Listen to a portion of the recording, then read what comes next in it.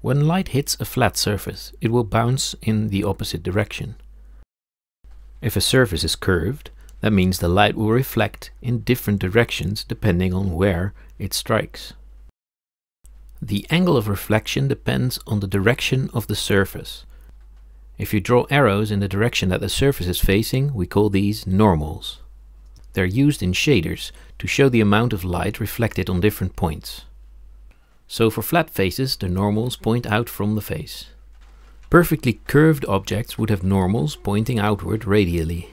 But for real-time rendering, we want to use as little faces as possible. That's where smooth shading comes in. This is a trick where the normal directions of each face are averaged on the corners and then interpolated, creating the illusion of a curved surface. But what if we want to combine flat and curved surfaces? For instance, having a flat surface with rounded edges. You can see that when you only shade the middle face flat, there will be a hard edge before the curve. To solve this problem, you can create extra edges near the outsides of the flat area. Now the middle face has the same direction as the ones next to it, giving smooth shading the same normals as flat shading, and the flat surface nicely blends into the curved. Let's look at this in practice. We'll use Blender here, but the same principle goes for any 3D modeling application. If we put a bevel on this cube with some segments, you can see that this is flat shading, and then when you shade smooth, the corners work nicely, but the side doesn't look like it's supposed to. It looks curved. If we shade the sides flat, you can see here that you get this hard edge that we talked about. A simple but not perfect way to fix this is to scale all the flat surfaces down while extruding. You see here that the hard edges are gone, but it doesn't look exactly right yet. This might be enough for your application, but let's look at a way to do it even better.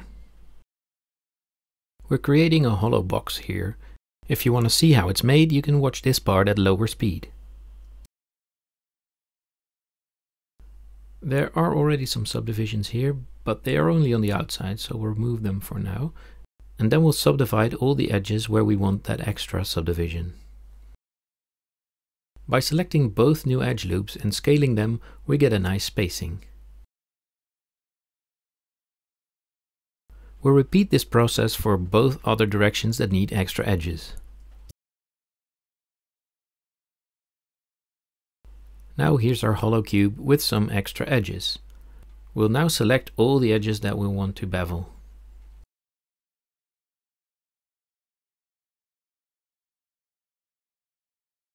And now if we bevel these,